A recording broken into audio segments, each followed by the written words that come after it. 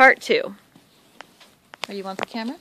Okay, dude, now we're looking at the grounds up here. Thought you needed a little bit of advice. So that's what you are. No comment. Okay, we're standing at the front door, but we're going to come back to the front door. I want to make this real simple.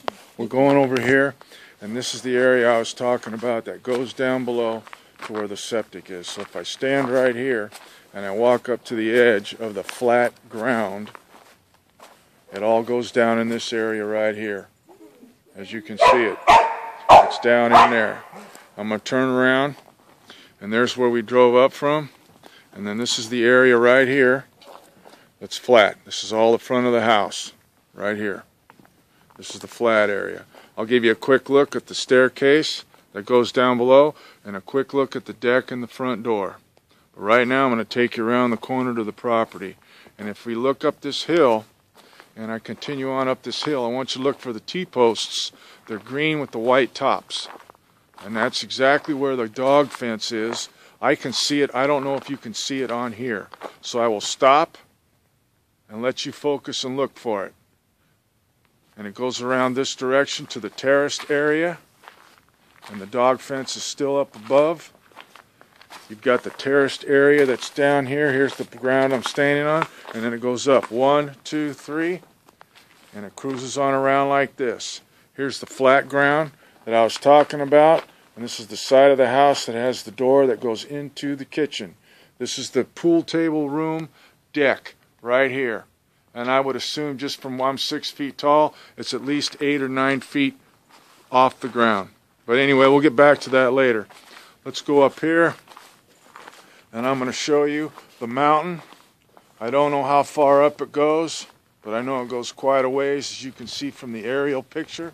I'm going to stand up here on this loggage right here, and before I stand on it, okay. Well, if we're here at the house, actually, we pull in, so most of the land goes this direction. Okay, there's that picture I was talking about. There you go. And that's where I'm going to look at right now, where I just moved the camera. I'm going to look at that right now. I'm going to walk up here, and it'll focus, and that's how it goes up into the forest. And like I told you before, it's not really a rock climbing type steep mountain.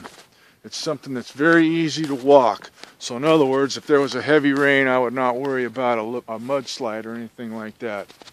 And you can see the wooded fence. That's the fence for the dog. And it cruises on around like this. I'm on the second terrace area right here to give you an idea of how high it is. I hope I'm not going too fast. And I'm coming around this direction. Oh, I forgot to tell you, but there's something here that you need to know about. And it's called a tree. Yeah. So we're going to walk. Probably going, yeah, what an idiot, right? So we're walking down here. We're walking down here on the third tiered terraced area. I'm going to give you a shot of what it looks like. Back this direction. I'll give you another shot going up the mountain. And there's the dog fence coming on around. I'm going to walk out here to this area. That's the dog fence. I'm going to walk down here. This is like a perimeter, this little road right here. I'll show you, it stops basically where I'm shooting at right now, Anton. And if you notice real slowly, I'll come around. Oh, hi. Winner. You have a winner. You come around here and you can see this cut that's been made, and this is to go around the property where the dog fence is, or whatever. It's also been put in, obviously, for a fire break. Okay. Now, I'm going to come over here, Anton, to this extreme corner right here. Here's some more of the dog fence. Now I'm going to show you exactly the area what I was talking about that is terraced, and the trees that should come out if you were to build a garage. And those are the trees right there. There's 1, 2, 3, 4, 5 of them. One kind of large, the rest are kind of medium height, and they're the same height as the trees I just cut down in my house, that big fir. Now you can see here this area is pretty flat right now, and then it cuts back up, and that's your fire break / property for the dog run. Whereas the acreage really goes in the back, Anton. That's why I'm doing a panoramic right here. This is what the woods look like. It's very beautiful, and it's very, very quiet right now. Now I'm going to walk over to this area.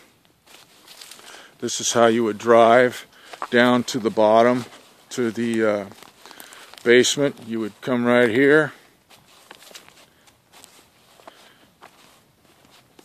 There's a burn pile from the old roof, probably, I assume. This is part of the cut. Now, where these little branches are right here, I'm going to walk up to this pile of little branches right here. These branches are 35 feet. This pile of branches right here is 35 feet from the house. 35 feet. Very important.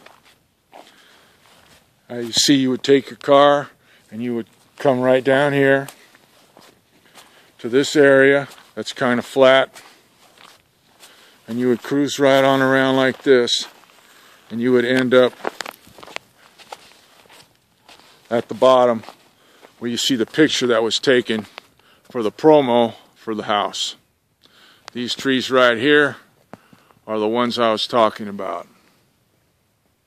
That would have to be removed if you choose to build a garage right there. I'm looking at the back of the house.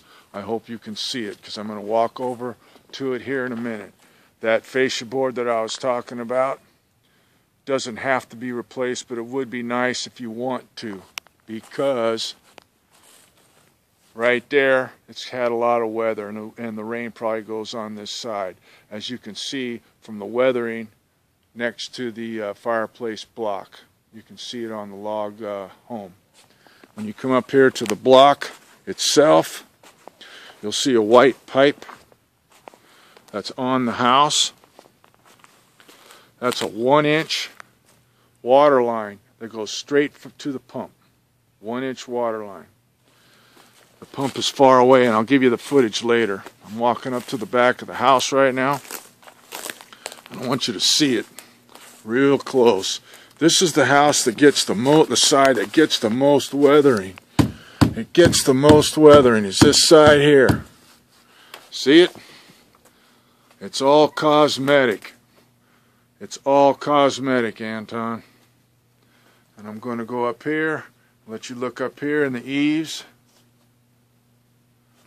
We're never having anything done to it since the year of 1980.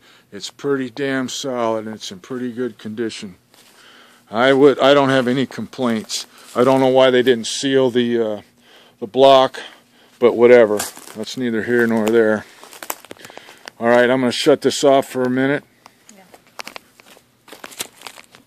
so that it'll charge, even though that red light's been going on. Yeah.